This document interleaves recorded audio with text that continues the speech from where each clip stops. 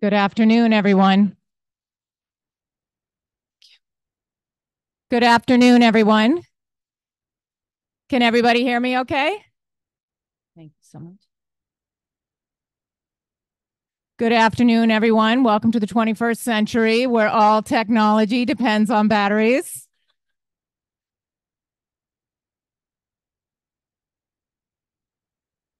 Thank you so much for being here today. If everybody could silence their cell phones, that would be greatly appreciated. And thank you as we managed a overflow crowd today. We appreciate your patience. I'm going to turn the microphone over to Max Nosbish, our education manager, and welcome to everybody who's zooming in from around the country.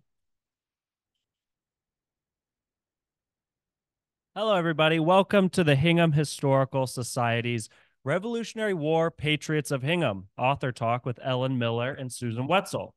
My name is Max Nosbish, and I serve as the education manager at the Hingham Historical Society.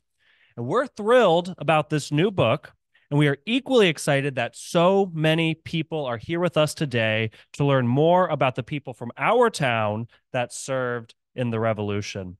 It really does encourage us to see a full house like this and know so many people here are passionate about our town's history. Really, it means a lot. We're so grateful for all of you and for all your support. And shamefully, I have to admit, however, that it wasn't until the other day that I really realized the immense importance of this book. I woke up to a late night email from my boss, Hingham Historical Society Executive Deirdre Anderson, who was on stage today, and the subject line said, "I just had a moment, ... And it was about how she realized that the day she sent that email was the same day of a birthday of a 17-year-old Hingham patriot who had unfortunately died while imprisoned by the British in Halifax during the Revolution. And I hate to admit it, and this is probably revealing how callous I am, but I didn't really understand what she was getting at other than that it was an odd coincidence. It wasn't until later that day that I understood what she truly meant when she explained to me how emotional it made her knowing that a 17-year-old soldier from Hingham wasn't forgotten and that his sacrifice and legacy of service was still remembered 250 years later. And that is the power of this book. Susan and Ellen have rediscovered over 850 people with ties to Hingham who risked their lives and their property to secure our independence and help usher in an age of revolution around the world. And as the Philadelphia patriot Charles Thompson wrote, a new order of the ages, a phrase still found on the seal of our country. These were ordinary people of our town who threw tea in the harbor, who answered the call at Lexington and Concord, who marched with Washington, who challenged the world's greatest navy on the sea, and who faced down the most disciplined army in the world on land, who served long, boring days on guard duty around Boston Harbor, who froze, who suffered, and many who died.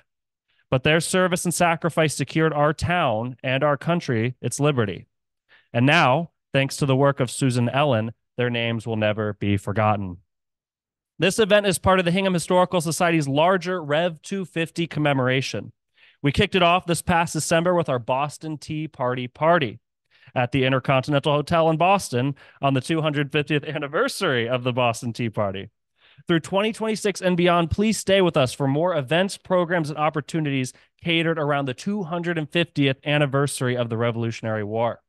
On March 23rd, we invite you back to the Heritage Museum for our commemoration of the second Boston Tea Party.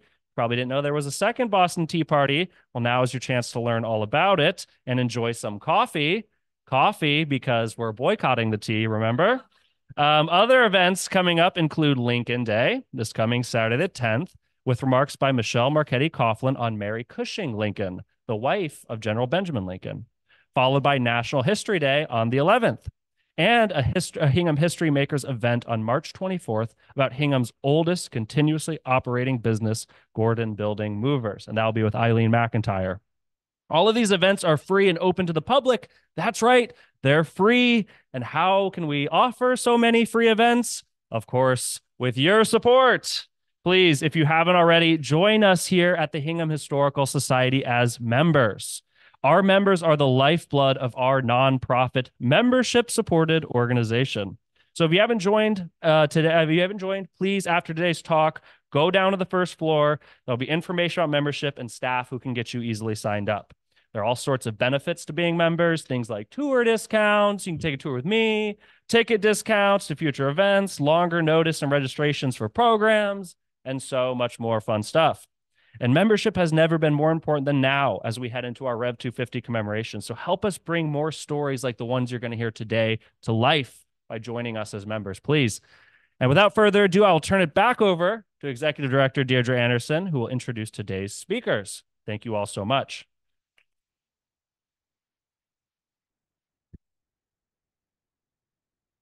Thank you, Max. And hello to everybody also in our visitor center. Thank you, Sarah, for coordinating everyone downstairs. Sarah Doggett, our Director of Marketing. And to thank you, Colin, our technical genius back there. And thank you, Max. You are not callous. We're honored today to be joined by two Hingham Historical Society members and neighbors and authors, Ellen Miller and Susan Wetzel. Ellen is a Pennsylvania native that loves Hingham history. She taught mathematics and computer science before transitioning into professional development. As someone with a lifelong passion for genealogy, she is a member of the Colonel Thomas Lothrop Old Colony chapter of the Daughters of the American Revolution. In fact, she's so passionate about genealogy, she teaches it to others at the Weymouth Senior Center. She's also an integral part of the Hingham Historical Society operations, not only as a member, but as the volunteer coordinator for the Old Ordinary House Museum, the Hingham Historical Society's original headquarters, and a house built by Ellen's seventh great-granduncle, Thomas Andrews. In this role, Ellen coordinates our volunteer Old Ordinary tour team, refreshes our field trips and tours every season, and loves that home as if it were her own. A recipient of the Historical Society's Judith Kimball Award for Volunteerism, Ellen is a once-in-a-generation volunteer, a legend at the Hingham Historical Society. Susan Wetzel is originally from the South, but she moved to Massachusetts in 1969 and has lived in Hingham for 43 years.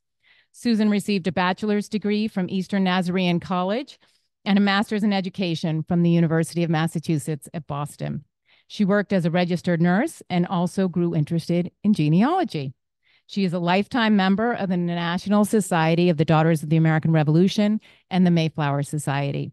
She is a past regent of her local DAR chapter and is an active parishioner at New North Church. I'd like at this time to personally welcome and thank Susan and Ellen's families, since we all know the cheerleading you receive at home is often the fuel needed to complete big things. Susan's college sweetheart and husband, Larry, and her daughter, Rebecca, and Ann Mahoney joining us online. Also online are Susan's relatives, Dean Murray from Indiana and Phil Murray from Maryland. And Ellen's family, husband, Wayne Miller, always with a smile on his face, and a longtime volunteer with the Quincy Historical Society. And Ellen's many family members online, including William Stein and Betty Zanziger from Pennsylvania, and the Bala family zooming in from Acton, Massachusetts. The Hingham Historical Society is deeply honored to be Ellen and Susan's first stop on their book tour.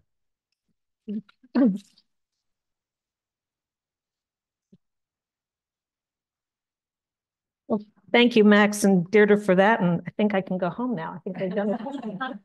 You get hooked up. Susan and I are exceptionally glad to be here today, not only because it finally marks the end of a 5-year marathon to get this book done, but also because we're so excited to share what we've learned with you. And I'm going to echo the feeling expressed by Gordon Carr at the most recent lecture here, that we are preaching to the choir in many cases as I look around this room. There are people in this room who know a whole lot more about Hingham and who know a whole lot more about the Revolutionary War. As you've heard, Susan and I are both transplants to Hingham, although we love it here, but we don't have the depth of knowledge that others do, and neither of us began as an historian. But what we bring you is the gift of our time, our interest, and our shared doggedness to get all of these names in one volume that we can use as a reference. So how did we get started? Well, 5 years ago, Susan led the local Daughters of the American Revolution chapter that serves both Hingham and Cohasset. And as is tradition, she sought a project that she could complete within her 3 years. Notice the 3 years. She attended a conference at which Ann Dillon, who was then president of the National Society of the DAR, and Dillon, she spoke and challenged Massachusetts to remember the sacrifice, passion, and wisdom of the American Revolutionary War patriots. And she suggested some ways that that could be done. And one was to locate the graves of the patriots and ensure that they were decorated with flags. Sounds simple, right? Surprise. She met with Keith German, who's here on the front row. Keith, you want to wave? He's the director of Veterans Services for Hingham. And Keith gave Susan a sense that her project might be bigger than she thought. So having learned that, she wondered if there were other people who were as oblivious to Hingham's role as she was. And she started an informal survey. She asked people how long they'd lived in Hingham, and especially if they'd been here for a while, she asked them how many patriots they thought there might be and encouraged them to take a guess. And many came in at about 20 to 50. One person guessed 400. In fact, Walter Bouvet estimated the number at about 600. Bouvet wrote the military chapter in volume 1 of the History of the Town of Hingham, Massachusetts, a major reference for our book. And I think, is his grandson here? He's online. He's online, okay. Hi to Jonathan online. In a different context, with a more expansive view of the town's effort, he actually raised that estimate to 750.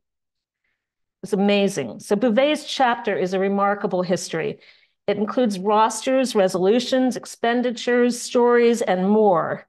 And he also provides background on why this project is difficult, why we can't find the information we're looking for. But he did include rosters, and among those, he gave the 4 companies that went to the Lexington Alarm on April 19th, 1775. And I want you to know on that one single day, 154 men marched from Hingham in 4 companies on one day, 154. Susan knew my interest in genealogy, and she asked for my assistance in forming a committee to carry out her project with 2 goals. One was to identify the Hingham Patriots, and the second was to promote awareness of their contributions to the American Revolution. In the end, it was a committee of 2. And we embarked on our journey, and we have to say we were supported by very, very supportive husbands and very patient. Thank you. So we quickly learned that we were following in the footsteps of an earlier DAR committee. Prior to the 2 chapters of Cohasset and Hingham joining, a committee of Henrietta Hillis, whose grandson Matthew is sitting here in the front row. Matthew, raise your hand. Yes. And another woman named Catherine Lewis. In the archives of the DAR, we found a 1972 booklet that had the names of 465 patriots that they had identified. It was amazing. Think about the technology in 1972. We don't know why they did it, but they might have been preparing for the 200th anniversary the same way that we're preparing for the 250th. In any event, it represented an auspicious start for our project, but lacked some detail and was far short of the 600 to 700 names that were projected by Bouvet. And so we began and immediately ran into issues. The first was, what are we going to call a patriot? Each of the societies, the DAR and the Sons of the American Revolution, recognizes service beyond that which is military. Their rules are in the book, in the back. They include civil service, and that's any official governance once we had thrown off British rule. So any office, like selectman, obviously, or constable, but also fence viewers and hog reeves. And I'll let you figure out what a hog reeve is if we had to look it up. Patriotic service. That includes things like participation in the Boston Tea Party, or being on a committee of correspondence, or signing the Declaration of Independence. But it also included supplying a wagon to carry gunpowder, or any other support for the war, even if you were reimbursed for that activity. Now, that last category made it a little bit easier to enroll women as patriots, but it's still extremely difficult, and that's something we can get into later if you'd like. The 1972 list among their 465 did include some men who were not there for military reasons, but for patriotic and civil. It's interesting to consider the Sons of the American Revolution definition, which includes the words "at all times unfailing in loyalty." So given how rapidly attitudes changed just as we were getting ready to go to war, one can understand that someone might start out as a loyalist and end up as a patriot. Could you still be a patriot if you came late to the game? The DAR is a little bit different. They have a most recent act. So it was okay to waver as long as you ended up on the right side. So think about Benedict Arnold. He certainly started out as a patriot, and if you just missed that little bit at the end, but he certainly wouldn't fit under either rule. But I like to consider one of our favorite loyalists, and that would be Elijah Levitt, whose support of the British launched the Battle of Grape Island that we celebrate annually. In fact, he was later reimbursed for providing barracks for troops near Broad Cove. And he proposed a contract to provision the French from Gallup's Island, which he owned. An argument could be made that his descendants qualify for DAR membership under his service, although since his two sons were patriots and his daughter married one, they could be there anyway. The second quandary was how to define Hingham patriots. Did you have to be born here, died here? What if you lived here briefly? What about people from Cohasset? Because they were Hingham when they were born before 1770, but after 1770, when they officially separated, it was Cohasset. Bouvet cast a wide net when listing who was from Hingham. Just seeing how many of the people are named Bates tells you he included Cohasset in his count. Some lived elsewhere, like Weymouth, but they might have married here or had some other connections, and Bouvet might have considered them family. What about those whose only link was that they were hired by Hingham to fill their quotas? And then there are some that we can't identify, perhaps because their names were terribly misspelled. If anybody knows who Ezraglan Millery is, please let me know, but he's in the book. We finally concluded that the only way forward was to focus on a comprehensive reference rather than a definitive list. We would include everyone with a connection between patriotic military service and Hingham and do research to find additional names to try to get to that 750. We would also include those already in the DAR roles for non-military, civil, and patriotic service, but not do research to find others. And there are 26 of those in our count. Our sources expanded on those used by Hillis and Lewis. Of course, we had the advantage of personal computers and much better access to information. The history of the town of Hingham, Massachusetts, and that's the books shown up there and on the table here. If you don't know them, you must. They're wonderful. They were published by the town in 1893, and they provided the foundation for our work. Volume 1 includes the military history chapter written by Walter Bouvet that we talked about already. Volumes 2 and 3 are the genealogies written by a man named George Lincoln. In addition to those, the DAR roll of ancestors can be searched online by anyone. The 17 volumes of the Massachusetts Soldiers and Sailors, that tells you a lot, is available online. Pension records are stored at National Archives, but they can be accessed by some paid subscription services like Fold3. And we also simply read widely and researched widely wherever we could. We do have to say that sometimes it was very difficult to tell if we had the right person, and that's why when we were reading in the genealogies and we saw these words that George had written, we were so happy. He was a soldier in the War of the Revolution. Huzzah! The bulk of our work, some of you already have it and probably have flipped through, has 857 sketches, some of which are very brief and some are longer. They all contain, where we know it, a description of the service, brief biographical information, selected sources, and notes. So we're going to walk you through a sketch so that you can see how they look. David Andrews is fairly typical, and please forgive me for picking a family member. Those of you can see, David Andrews was a fifer and a private.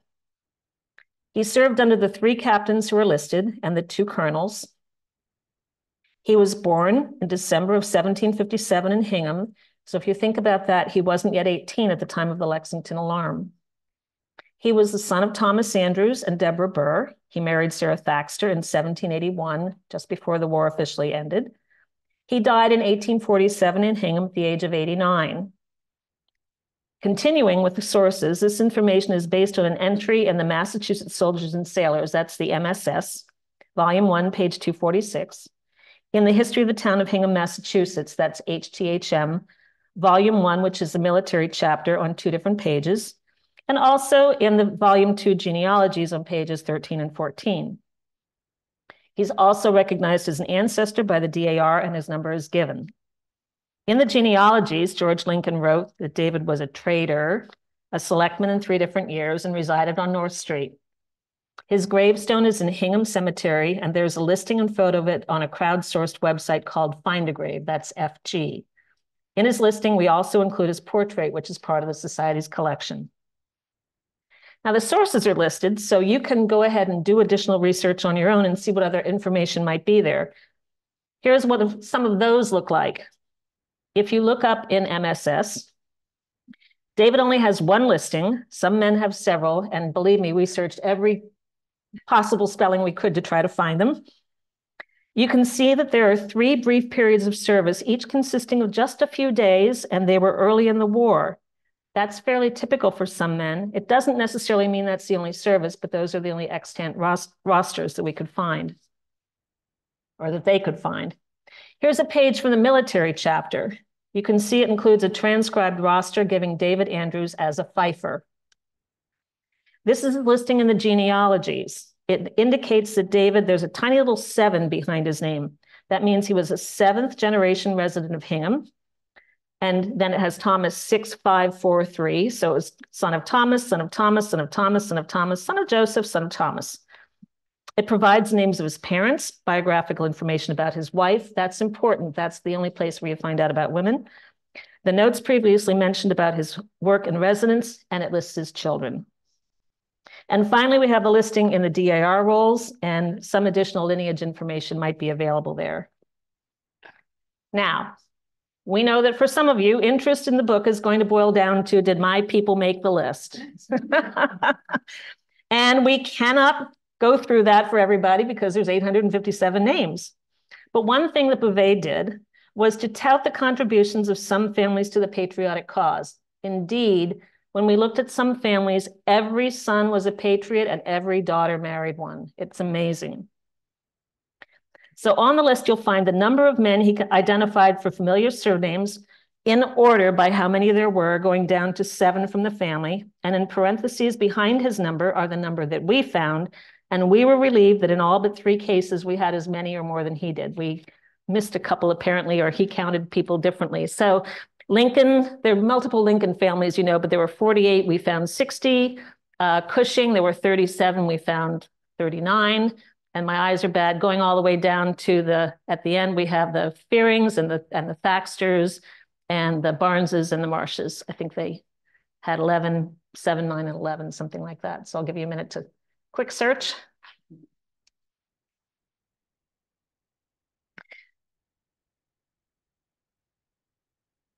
So there were 2 areas in which we really tried to be more inclusive and do some additional work. The first was women. Recalling what Abigail Adams asked of her husband, remember the ladies. Slightly different context, but note that Abigail herself is not enrolled as a patriotic ancestor in the DAR, despite all that we know about her contributions. We do include 2 women recognized by the DAR for patriotic acts, both from Cohasset, a mother and daughter. In hopes of expanding interest in women's contributions, we've created an index of the wives of the patriots by their maiden names for people to identify additional ways in which they might be connected. So go check out the appendices as well. We also took inspiration from the work of both the Hingham Historical Society and the DAR in focusing on people of color, including both African American and Native American people. The DAR some years ago undertook an attempt to identify the estimated 5,000 people of color who fought in the Revolution.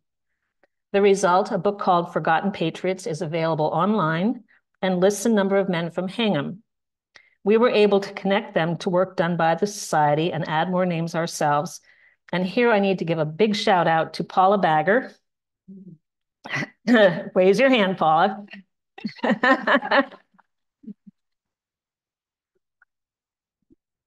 She's led much of the Society's research in this area. In fact, when I thought I was done, just a couple of days before I pushed send to the publisher, she got in touch with me, put two and two together, and suggested that we include Britton Nichols. She was right, and we did. So beyond the list of names, how does this work contribute to our understanding of Hingham and the war? As we were researching, we had any number of aha and wow moments, and we started jotting down ideas. Some revolved around age. Could this be the right person? Isn't he too young or too old? Note that under militia and army rules, we were already looking for people born roughly between 1715 and 1765, and some went beyond that. We were saddened, as Max and Deirdre indicated, at how young some people were when they died. And we were astonished at how old some lived to be.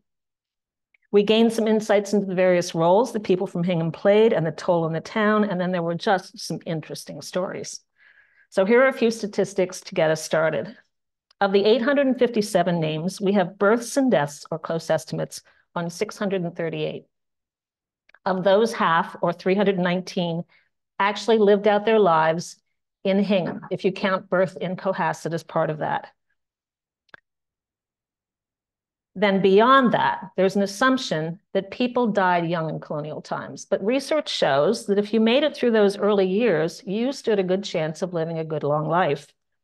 Of the 638 for whom we had birth and death, and therefore age when they died, a full 193 lived to be 80 or more, and 40 lived to be 90 or more. It was amazing. We kept saying, can't believe it, but it's true. So the 15 pages of introduction in the book explain more about our work, some of our insights, share a few stories, and we hope the lists and the insights will be a springboard for more projects. In fact, Paul is deep at work creating a profile of Hingham in 1776, and our work is helping her to match Patriots to the homes in which they lived. It is incredibly exciting work, and I just can't wait to see how it comes out. It'll probably never end. So I'm going to end my overview here, and we're ready for some conversation with Deirdre and with you. Thank you so much.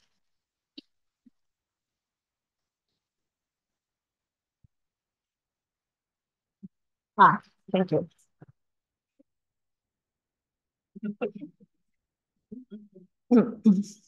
Thank you so much, Ellen. And thank you, Max and Chloe, for giving us doing some housekeeping. Thank you. That is a heck of a research project. And no wonder it took 5 years. But let's start out with our conversation. For my first question to you both, as we commemorate the 250th anniversary of the American Revolution, did you know your timing would be so perfect? No, that was not the original intent at all. We did have a conversation about the upcoming 250, and Ellen jokingly said to me, it'd be really great if we strung this out. And we're like, no way. We are going to finish this book. We thought we would finish it in about maybe a couple of years, although Wayne in his wisdom says it takes longer than you think to write a book. And so as it turned out, we had a little thing called COVID jump in there, and just a lot of work, but a lot of family things that, you know, took place. So no, we never planned on it being this long. And here we are. Can you all hear Susan okay? Okay, great. Thank you, Susan. We had to test her audio. Thank you. Did you know your timing would be so perfect? What she said. Ellen, you mentioned in your introduction that there are a lot of individuals with amazing details. Who was the oldest? Or who was the youngest? You want to take the oldest? The oldest was, it was amazing how many old ones there were, but Obed Dunbar was the oldest in 98. And Jacob also. Jacob Dunbar also. So those two were our two oldest at 98. But there were it was Abel Kent was 96, so he was another old guy. And then Sprague. It was Samuel Sprague, who actually lived long enough to have his photograph taken. So I know it's pretty, and there is a picture of him in the book. So it's pretty amazing. He joined young and lived long. And youngest. So I like to talk, we actually had a couple that were very young. Thomas Berry's probably my favorite. He lived long enough to file a pension, and those were wonderful. So in 1832, in his pension, this is the first time you could count militia toward your years. And he said that he was 15 when he enlisted at the age in 1777. So you could do that if you had permission of your parents. We checked his birth and baptismal records. They jived. He was actually 12. And we're not sure. He said that he knew he was that old because it was written in a Bible. I don't know if they did that so they didn't come back and check with the town, because they would check for proof of birth, or if he really didn't know. But the other thing is that actually there was a Thomas Berry on the rosters in 1776. So either that was his father or he started at 11. Yeah, we have a number who joined with like their fathers as fifers, and they learned how to be a fifer, and they joined at 12 or 13. So we had a couple in that category, actually. It's amazing. Yeah. Fascinating.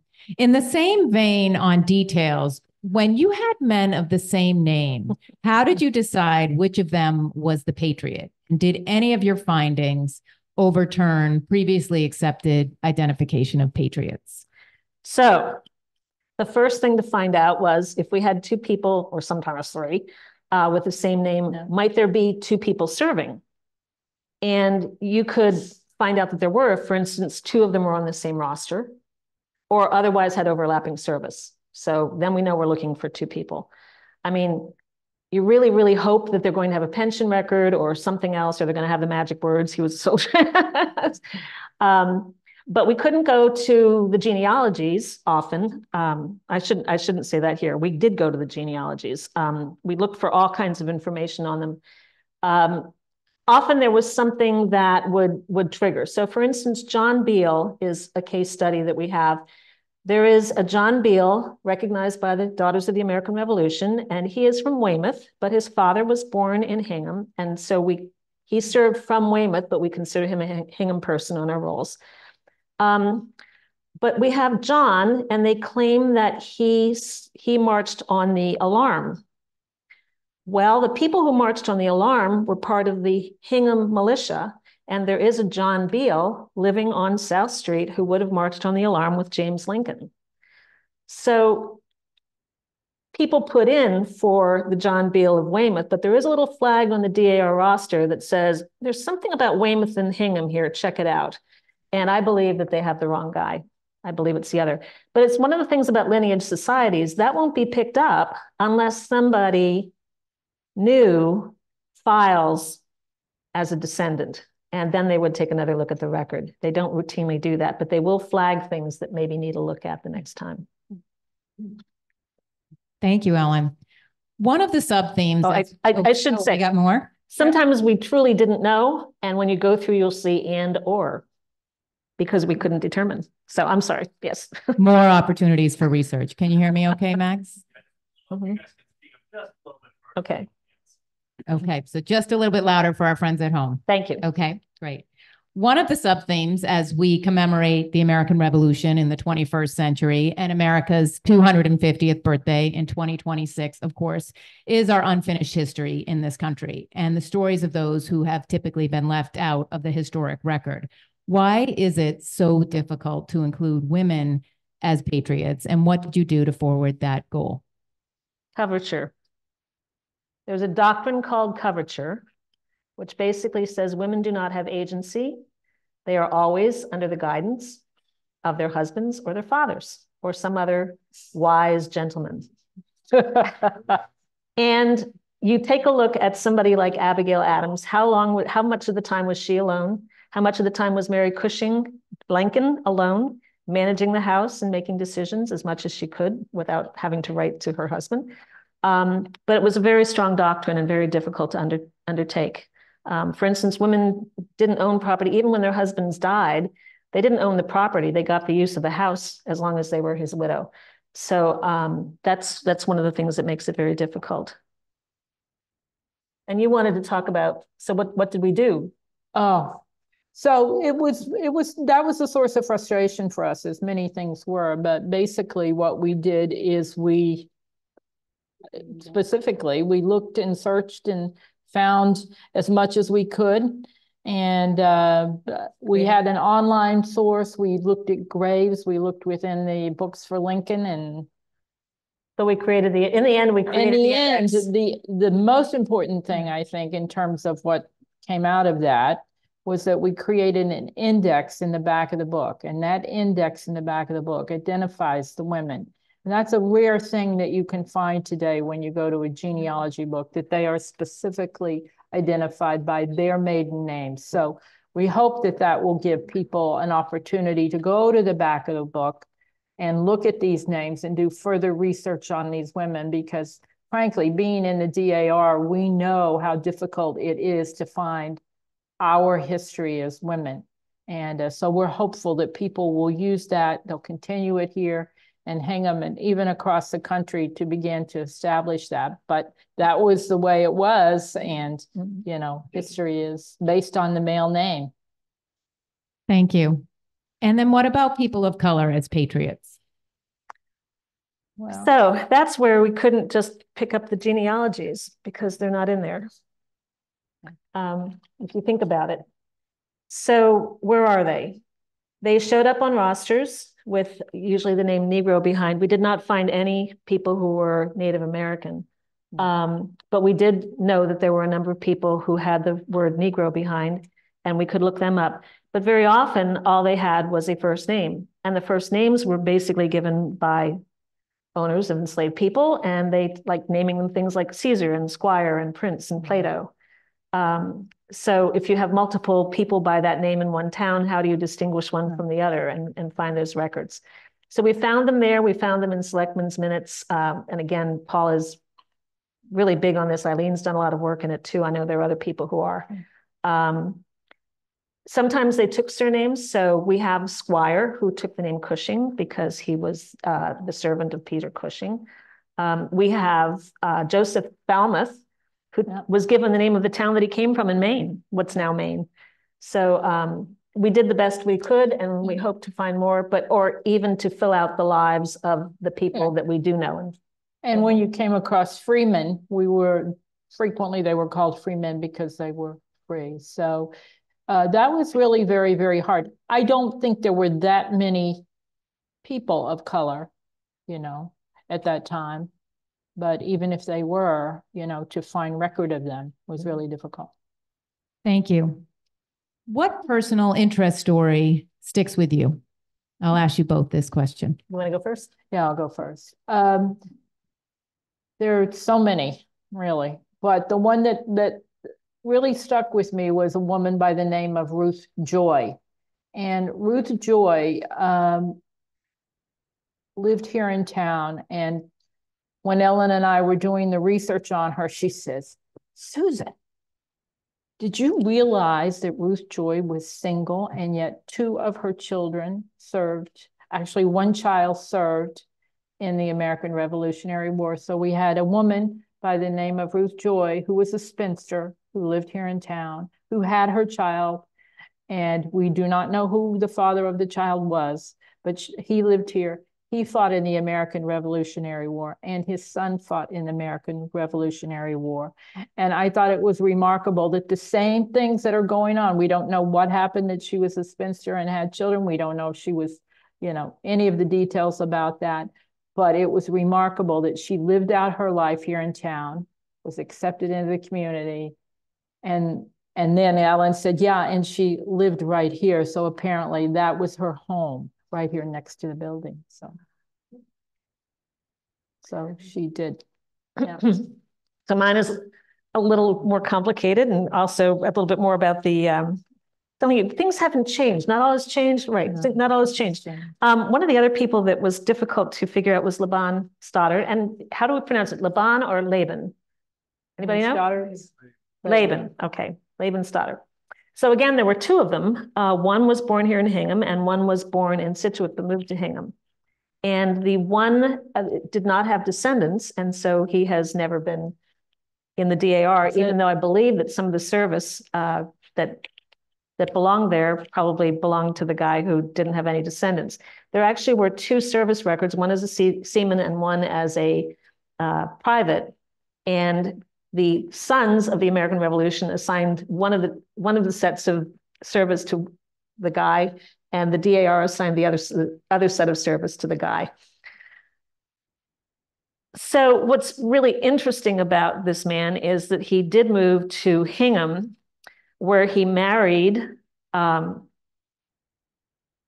Wilder and had 6 children by her, at the same time that he was having an affair with Celia Sprague and had 6 children with her.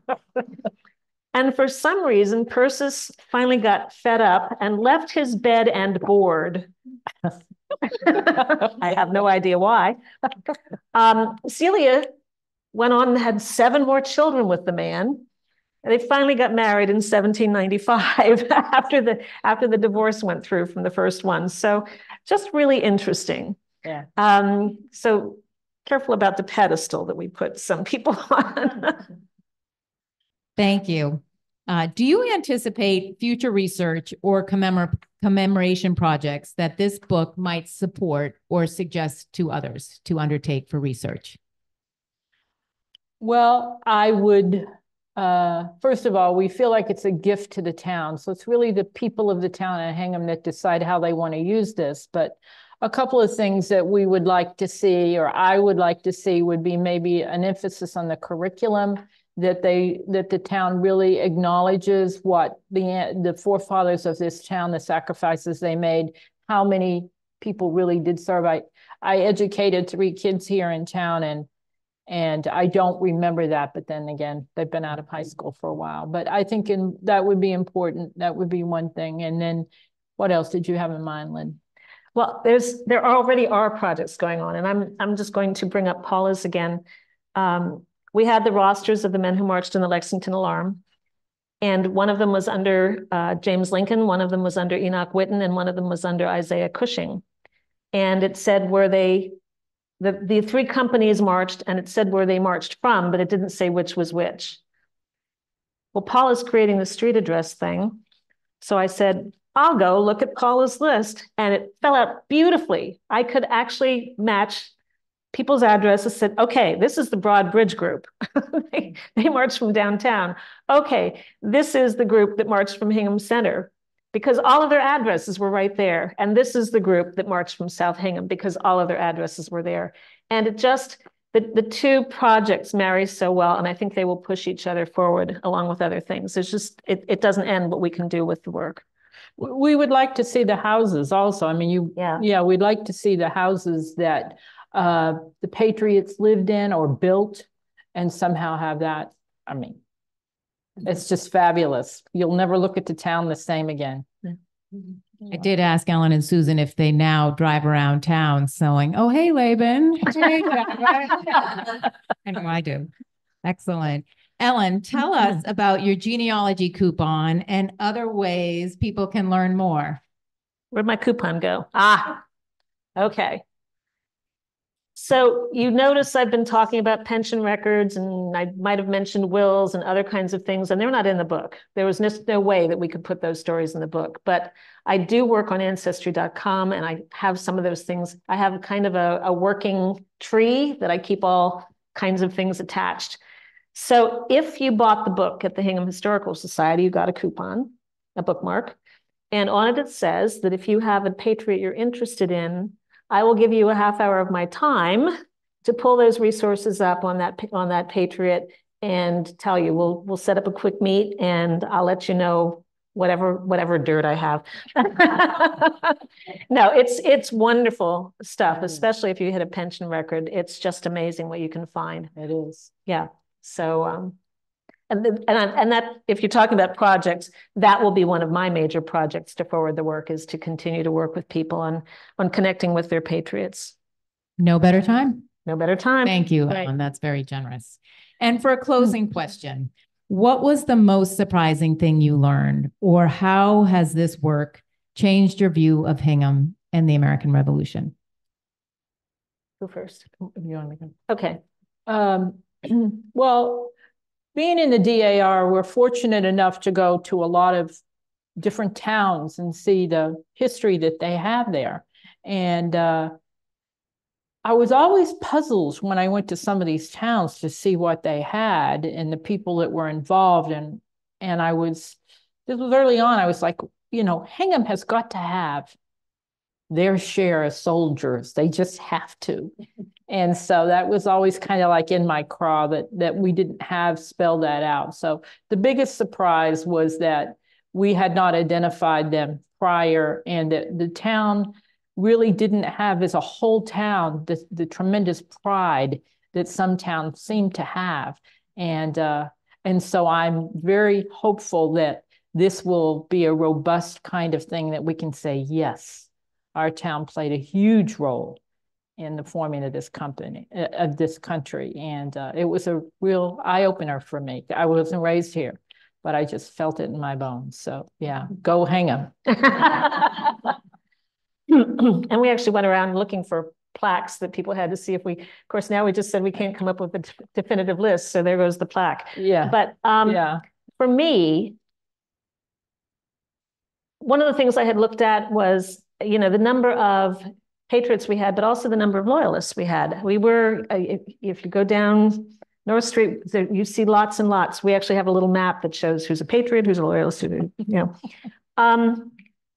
and yet, as I read through what I did and knowing how things were in other areas, when it came down to it, the town was really all in. Looking through the minutes and seeing, okay, we have to support all these soldiers in the field. It's going to cost us this amount of money. This is what we need to collect. Constables go out and get it, and they did. It's astonishing to see the sheer amount of money, the amount of beef that went out, the shoes, the canteens, the blankets, all of these things going out to support the troops. When we couldn't get enough people, we put enough money into the kitty that we were able to hire to meet our quota and beyond sometimes. Other towns could not do that. So, and in the end, we came out pretty whole as a town. And I think that is something to be proud of, that we somehow all managed, for the most part. There obviously were some people who weren't all in personally, but as a town, made it through stronger than ever, I think. So I think that's really, that's what touched my heart. Yep. Thank you. That's very powerful. Thank you. All right. Well, I want to thank Ellen and Susan so much for giving so generously of your time, of the investment in your last many years. I do think you have given us this great gift at a time where we will be thinking about the American Revolution and the 250th of this country. Ellen and I had a chance to talk about how lucky we are to have this resource. And then you fast forward into the 19th century with Hingham's multi-volume of who served in the Civil War. And then, of course, our role with both in the 20th century as a munitions and shipyard, and right through with the work that Keith does every day with our veterans and our active military, including the town being awarded in 2015 a Freedom Town by the Department of Defense. I think that's a long history to be very proud of. And thank you both so much for illuminating this initial moment. So with that, we are going to take questions from the audience. We have a robust group on Zoom, and we have a group both here on the third floor and in the visitor center of the Heritage Museum. So we're going to start here on the first floor. A couple caveats, please. If you have very specific questions about your Patriot, we welcome the opportunity for you to talk to the authors about that during the genealogy hour. But we're happy to take sort of general questions here or share anecdotes if you'd like during this Q&A session. Does that sound like a plan? Excellent. Any questions in the room?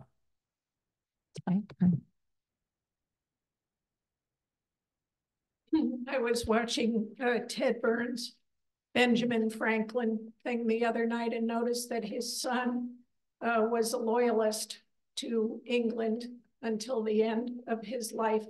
And I wondered if you came across patriots whose other family members did not share their, were not patriots. No, pretty much families hung together. We had some mixed bags. We didn't actually look at it. You know, we were more looking for the Patriots rather than the Loyalists. We certainly had families, like we said, where everybody was in. But then there were names that were missing, where certainly the men were of the right age to be enlisting. So we don't know why. There was one, and I can't think of the man's name now, who the genealogies say was a Loyalist, and yet his name shows up, and I can't find anybody else who it could be, who served. So did he do it under duress? I don't know.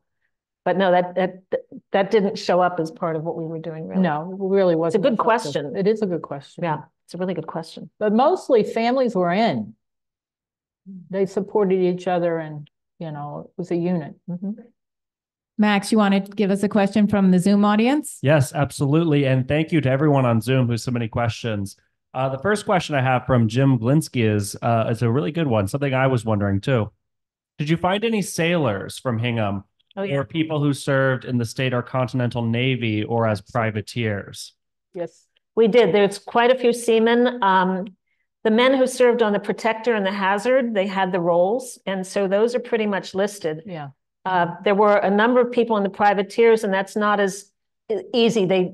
You don't have those lists, but yes, there were quite a few that we have evidence who served.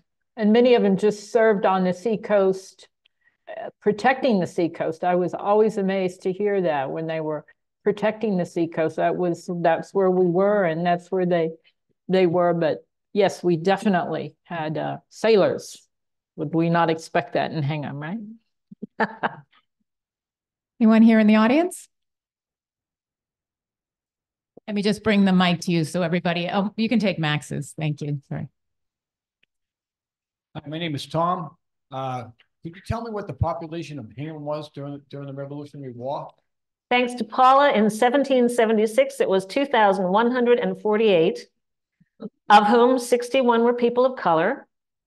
And the other interesting stat that I asked her for the other day was how many of them would have been of the age, which would be 16 to 60, to be required to be available for the militia, and that was 530.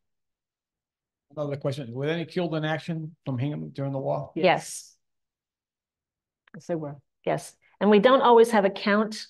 I think I have a number that we were able to identify in the introduction, but there were a number of men who died during the war, and okay, here's another statistic. 70,000 people are estimated to have died in the war. Of those, only 7,000 are believed to have died from wounds sustained in battle. The rest died of disease. And of those, 11,000 died on prison ships.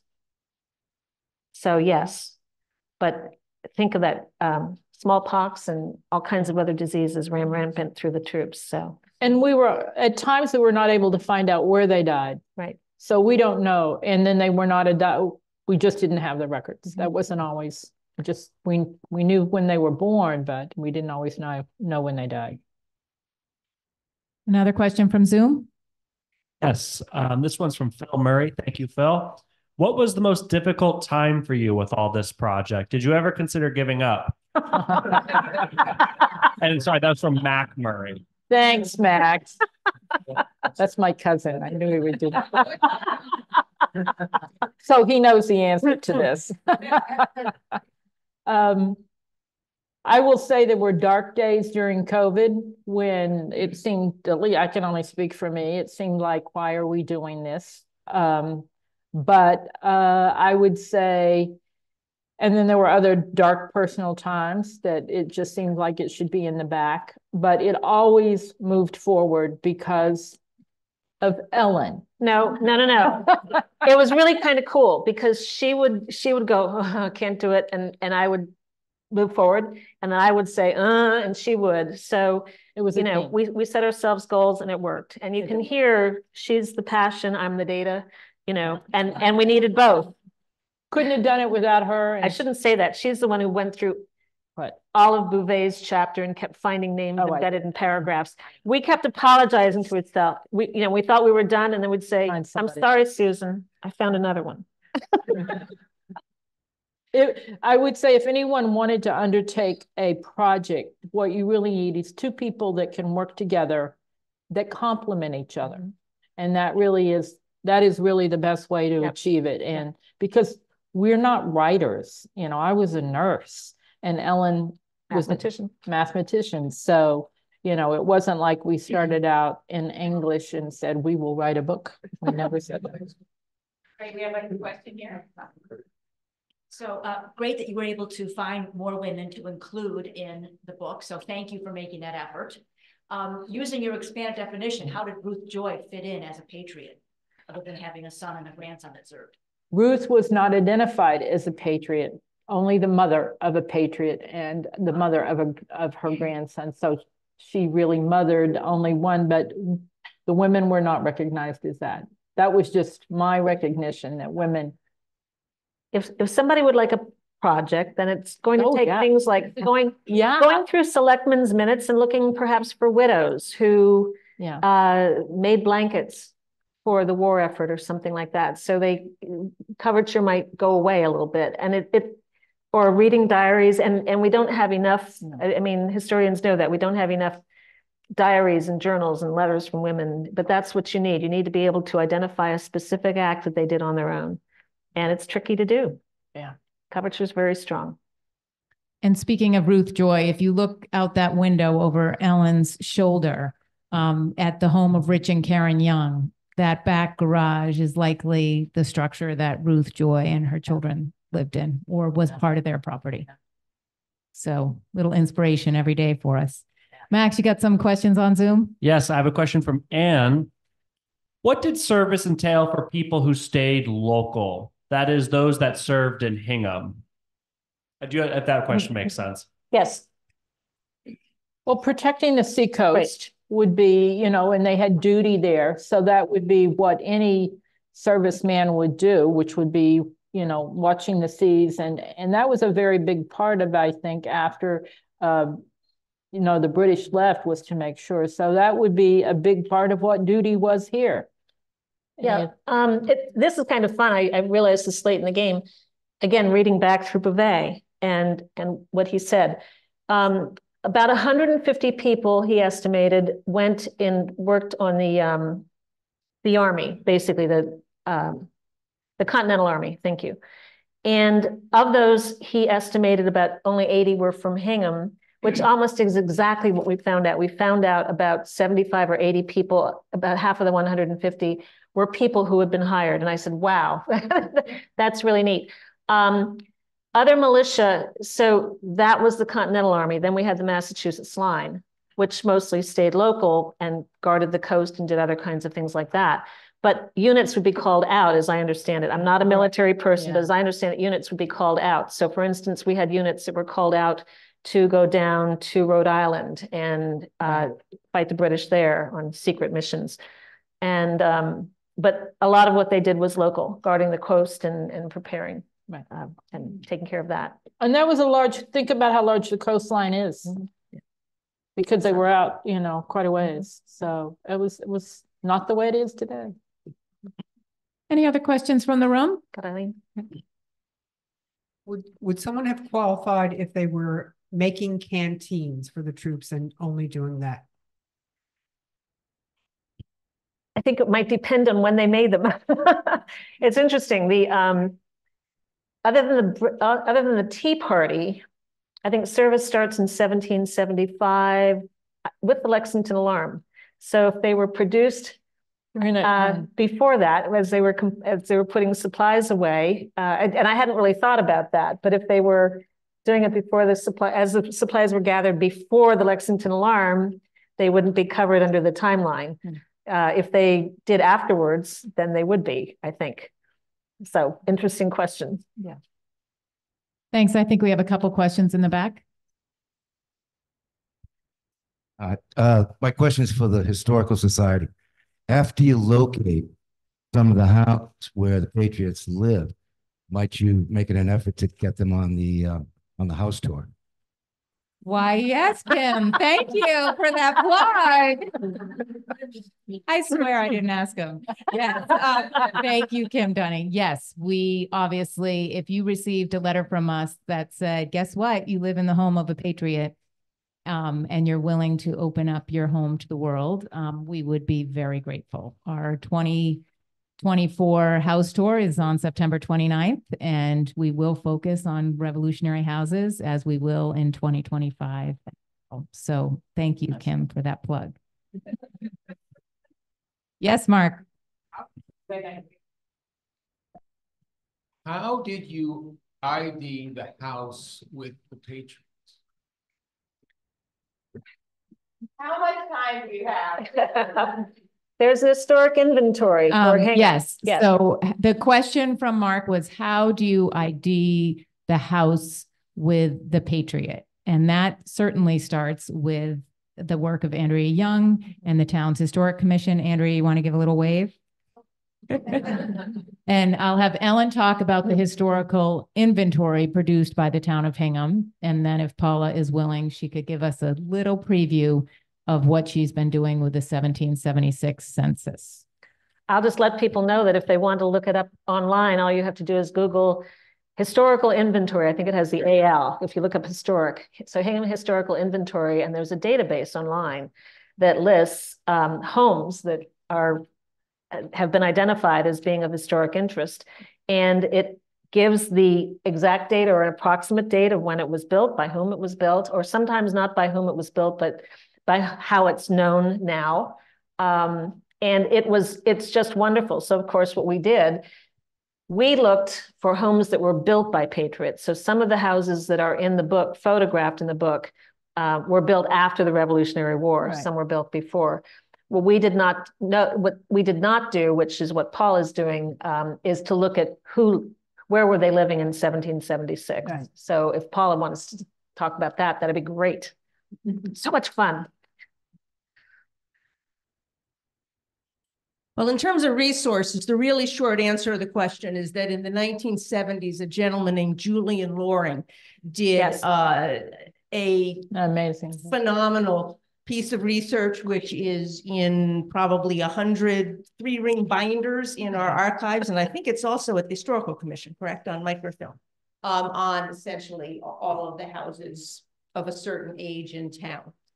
So that is, feel free if you want to know more about your house, come to the Historical Society or go visit Andrea and we can show you the Loring record for your house. And John Richardson also contributed to that work with some of his material. What I'm trying to do, which they've referred to a couple of times, is there was a census in 1776, a colonial census of the town, and it lists 385 heads of households and how many people were in their house and what race the people in the house were. What I'm trying to do is flesh it out and figure out who those people were, and to the extent the house is still there, where were they living? Amazing. And I have a question from Zoom, while we're waiting for the mic to get back in the room. This is from Scott Stevenson. Did you locate any letters written by any of the Hingham participants in the Revolutionary War effort? If so, are they in the book? And can you tell us about what the soldier might have wrote? We did not. I do know that recently there was a journal by Benjamin Beale that went on the auction that we thought we might be able to buy. It didn't happen. And we do have some papers in the collection. That's not something that we actually looked into, but that's another thing that should be done to really inventory. And I think people have done it from time to time, but I don't know that it's been done as a project to say, let's look now at Revolutionary War. On the same note, Ellen, if you found their pension record. Yes. Okay, that was often written in their words of what they said, what happened. And we have identified for the Patriots that we could find, we have their pension number. So you can go and read it. I know that I think it was my fourth great grandfather, Maxim, who's from the western part of the state. I was able to find his pension record, and some of the things that he wrote was amazing. because it was quite long and wanted to tell you all kinds of things. So really, when you read those old pension records, they if they lived long enough and got a pension, that's very, very informative. All right, I think our last question, because I think he might have run over here from next door, is from Rich Young, who lives in Ruth Joy's house or so please tell me I got part of that right, Rich. You did. I think she actually might have owned the house somehow. Yes. I think you mentioned that women at that time didn't own things or houses or stuff, so she owned the house. Yes. Right. So that was a cool fact. And we have a little bit written about the history at our house, which I was referring. I apologize, but yeah, it's great living next door to you guys, and we've done our best to try to keep everything, historically sound, and it's quite a battle, but it's fun. If I could, Deirdre, that's the house that some of you may remember that Richie Garrison gave a talk a while back about Benjamin Lincoln House, and they were here studying our old homes, and he and I were going out the back door. And he looked at that and he stopped dead in his tracks and he went, oh my gosh. And he had to go over and look at the house. It is indeed that old, according to him. So it was really fun. Well, thank you. One more question, Dorothy? There was a comment earlier about further research. And I don't know if I ever told you this, but the Tea Party Museum in Boston has a similar kind of research project that's ongoing. And what they do is to try to seek out, and usually people from the Historical Society in Cohasset, for example, and other people may like to wander through cemeteries and so on. But their project is, if they find the grave of someone that has been identified as a patriot, they send out a cotillion from the museum, usually some of their artists, meaning their reenactors. I was going to say actors and actresses, but they send them out and they come to the cemetery. I went to one of these ceremonies in Cohasset about 3 years ago, and they come in costume. And they come with a little plaque that they leave. And usually they leave it with the Historical Society because, of course, the heirs of all of these people who are buried there are probably non-existent. And so there aren't any of those people in cemeteries in Hingham. It doesn't mean that there aren't any who are buried here, but names could have changed. They could be in an unidentified a grave or whatever. But anyway, it's an interesting project. And so pretty much they had intended it to be a project that was just kind of local. But other people found out about it. And just recently, just before the reenactment that we had back in December, they went to New York. Somebody there knew about the project. Somebody there had a relative that was buried. And so they sent a group there to do the reenactment little ceremony. So I don't know whether there's any connection between names but for the project, for someone like you, Ellen. There you go, Ellen. I've got my coupon. Yes, Dorothy is talking about the Tea Party Descendant Program, and you can see it at December16th.org. Sorry to prolong this, but Mr. Young inspired me. I've got this captive audience of people who have old houses in Hingham, love and study their old houses. I would love, for the project I'm working on, and on behalf of the Historical Society, anything that you can share with us that you've done about your house would be deeply appreciated. Amen. Thank you. Amen.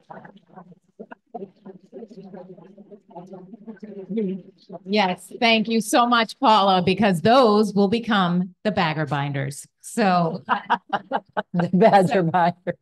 So we'll have the Loring binders and the bagger binders. So without further ado, thank you, Ellen and Susan. Thank you.